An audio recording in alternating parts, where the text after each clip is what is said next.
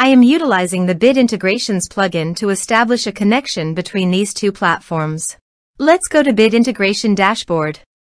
Now click Create Integration. Now search and select Trigger, which is bricks. To successfully integrate with bricks, select Custom from the Form's Actions setting. Now navigate Bricks Page Builder, where use the form. Now select the form, click Action from the left sidebar, then select the Custom from drop-down. Click the Save icon to save the setting. Now navigate Integration Page, select a form. Click Next. Search and select an action Thrive Automator. Give here a webhook URL, so go to the Thrive Automator dashboard. Create the first automation. Choose a trigger incoming webhooks.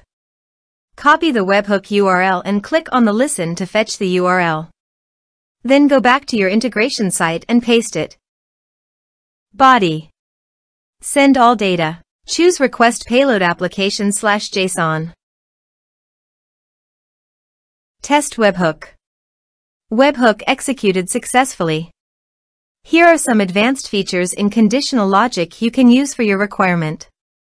Next. Finish and save it. Go to your Thrive Automator site and here you can see that the data fetched successfully.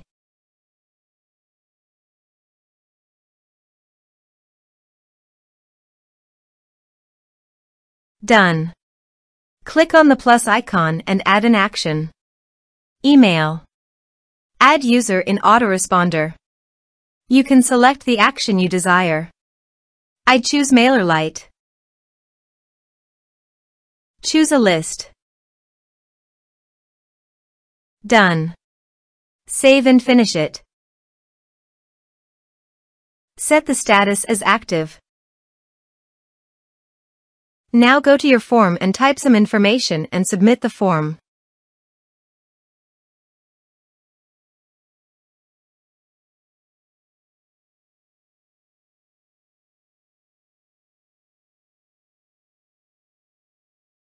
The form is successfully submitted.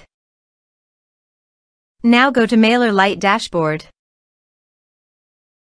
After successfully sending the data via Uncanny Automator, you can see it in MailerLite.